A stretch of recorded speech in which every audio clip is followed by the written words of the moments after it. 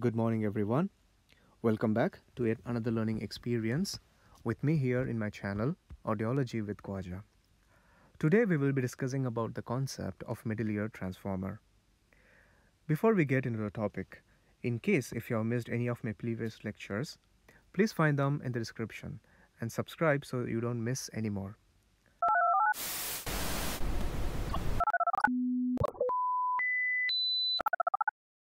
Coming back to the question, why do we need transformers in our ears? You might have found such a transformer in your neighborhood.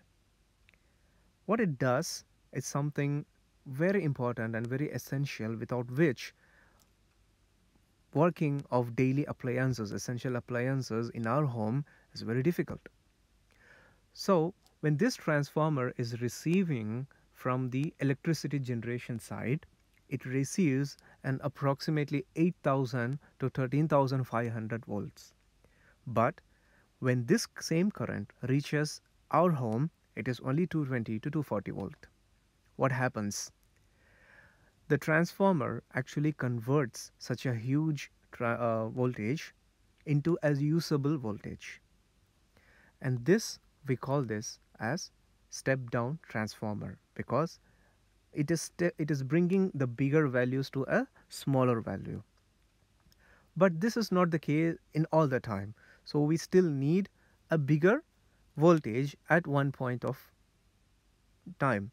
So this is a very familiar household appliance and a microwave oven, which is useful for cooking food, reheating it, but it does not work with only 220 volts. It needs much more volts to do its work properly. It needs approximately 5,000 volts to function, to do what we require it to do. So here we need something called a step-up transformer. What does it do? When we receive 220 volts in our household, this microwave oven uses the same 220 volt and converts this or enhances this into 5,000 volts. So it has increased or amplified the voltage and made use of it. Likewise, now why should middle ear act like transformer? Why should it even amplify? Why do we need a transformer? To know about it, we need to refresh little of our old or basic science class. The composition of a solid, liquid and gas are different. There are three different qualities. If you take solid, the atoms and the molecules are going to be tightly packed. So it is difficult for them to move because the opposition is higher in a solid. When you go to liquid, the opposition is still present, but the atoms and the molecules have a little space around them to move around, but they are not free to move. But in the gas, it is free to move. There is no restriction for the atom or the molecules to move around. So that is the reason we find that the impedance or the opposition provided by the solid is very high, and then of the liquid is lesser than that, and for gas it is very low.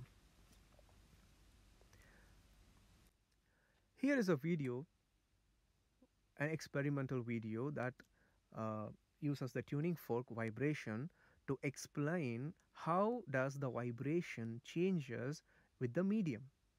So the tuning fork is now struck into vibration in an air medium and slowly being brought into the water medium, liquid. So what happens to the prongs that are vibrating in the air and then it vibrates in the water? In the next video, we are going to compare what happens when it goes inside. That means what happens when it's in the air before it goes into liquid. And on the right side, you're going to see what happens when it comes out.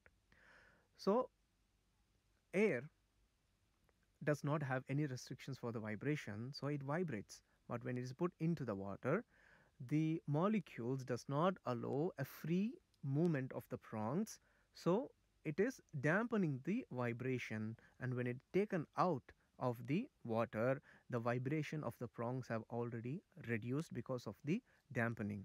That means, in simple terms, the impedance was low in the air, so it was vibrating easily, and when it went into the water, the impedance is higher, so it cannot vibrate like it vibrate in the air.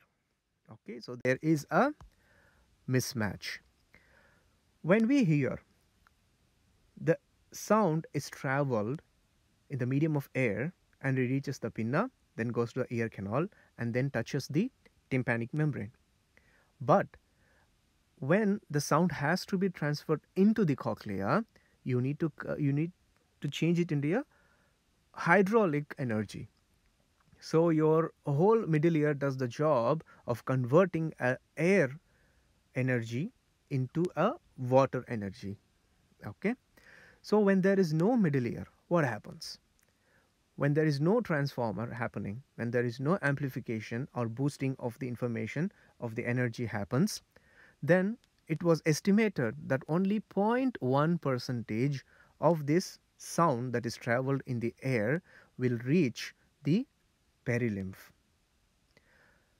In that sense, we are going to have an approximately 40 dB loss, which is a huge loss.